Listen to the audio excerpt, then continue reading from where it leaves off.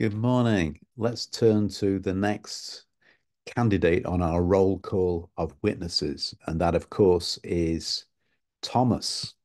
Lord, we pray as we turn to your word, particularly this one, particularly the story of Thomas, that as we understand it, we may respond to it in the way that we live for your glory. In Jesus' name, amen. Amen. So we've looked at Mary Magdalene as a witness to the resurrection, and then the disciples more generally. So let's think about Thomas, because this is one of the classic pictures. In fact, we have this name, don't we? Doubting Thomas. Now, Thomas, also known as Didymus, one of the 12, was not with the disciples when Jesus came. So the other disciples said, "We have seen the Lord."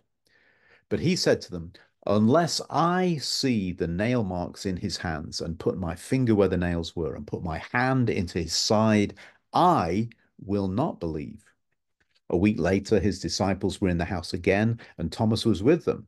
Though the doors were locked, Jesus came and stood among them and said, "Peace be with you." Then he said to Thomas, "Put your finger here. See my hands? Reach out your hand. Put it into my side. Stop doubting and believe." Thomas said to him, "My Lord and my God." Then Jesus told him, "Because you've seen me, you've believed. Blessed are those who have not seen and yet believe." And so we have a picture, as I say, he's called Doubting Thomas, but in a sense, this guy is exhibiting a kind of integrity, certainly a sort of stubbornness. Imagine your 10 best friends tell you something and you say, "No, I have to know for myself."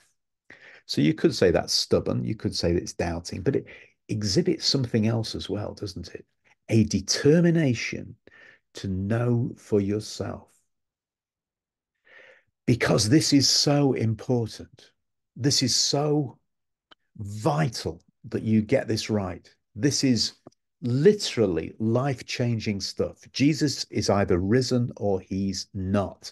If he's not risen, I don't want to have anything to do with it. I'm not here for an emotional charge. I'm not here for a self-help exercise. This is either historical or it's not historical. If it's not historical, then all of this is just a waste of time. But if it's historical, if it's real, then I will give my life for it. I think that was the rationale that Thomas was going through, and who can blame him? This is impossible. Dead people don't come back to life. Was it a delusion? Was it just looking through the misty morning and seeing something that wasn't there? Is that right? You can reach for these so-called rational explanations, but the claim of Christianity is that this is real. It's the central claim of Christianity. This is the central time of Christianity. And Thomas would not be bullied into believing by other people. And you've got to say amen to that. Because you see, John has put his story here for a reason. And that is this, is that there are people like John himself. John saw and believed. That was the testimony at the beginning of the chapter. He saw and believed. John, okay, maybe he's quicker, more intuitive.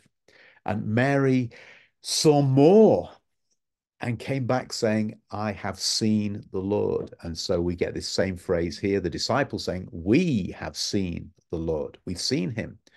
But here comes the point.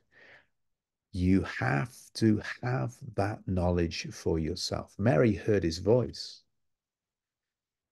Mary knew that idea had to translate into heart knowledge. And then as soon as it did, then Jesus said, "Okay, go and tell." And it becomes a way of living, of sharing good news. But Thomas hadn't got there yet. Hadn't got there yet.